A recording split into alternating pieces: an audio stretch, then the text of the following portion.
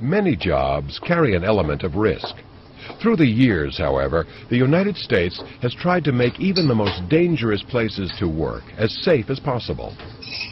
Safety inspection. Industrial safety and health engineers are responsible for making sure workplaces meet the requirements of laws designed to protect people. That's good. They promote worksite or product safety and health by applying knowledge of industrial processes as well as mechanical, chemical, and psychological principles.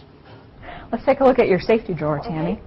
They must be able to anticipate and evaluate hazardous conditions as well as hazardous control methods. Using the oven over there, you need to take things in and out. You want to be using these gloves.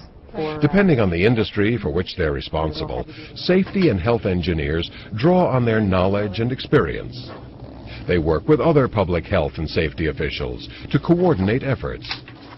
They also can be investigators who search for violations and the causes of accidents. And they explore new ways of doing things that minimize dangers. Training workers in safety and emergency procedures is another aspect of this job. Guide for choosing your gloves. Many of these positions require a 4-year college degree in engineering, enhanced by work-related experience.